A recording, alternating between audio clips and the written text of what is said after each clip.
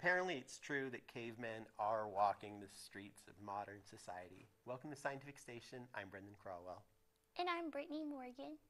So, Brittany, there was a researcher who actually found DNA from cavemen, or what scientists call Neanderthal, and just a very, very small fragment, but enough that they could figure out what the DNA spelled out.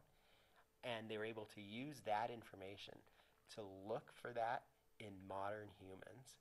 And unbelievably, they found that modern humans carry that fragment of DNA that comes from the Neanderthal or the caveman.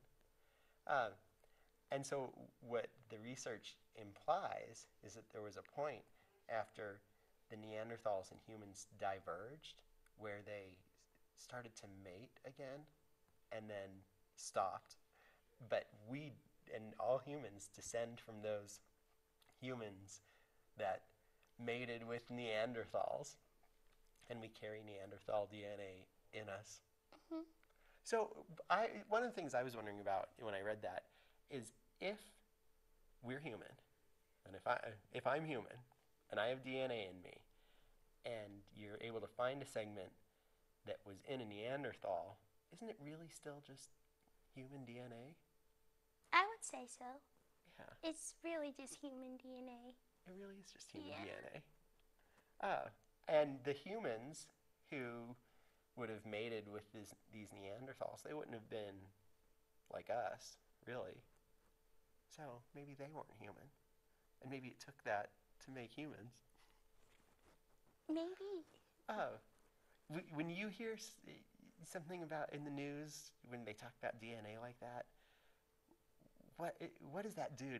Do you think that that's just crazy, or are you able to rationalize it?